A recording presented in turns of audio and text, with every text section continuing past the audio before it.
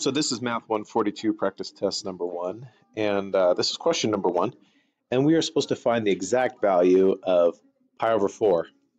Pi over 4, 45-degree angle. So if I look on my unit circle, it's right here.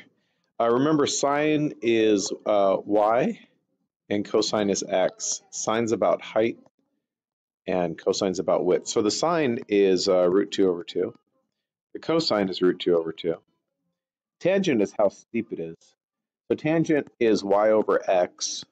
And since y equals x, the tangent's 1. All right, now these reciprocal functions. Cotangent, if 1 over 1 is 1, so flip that.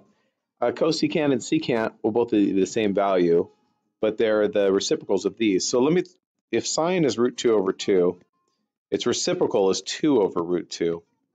But I'm not supposed to leave radicals in the denominator, so I'll multiply by this version of 1. And then notice what happens is 2 times root 2 is 2 root 2. Root 2 times root 2, that's the square root of 4, which is 2. That divides out, so that value is root 2. So, boop, boop, boop, boop, there they both are.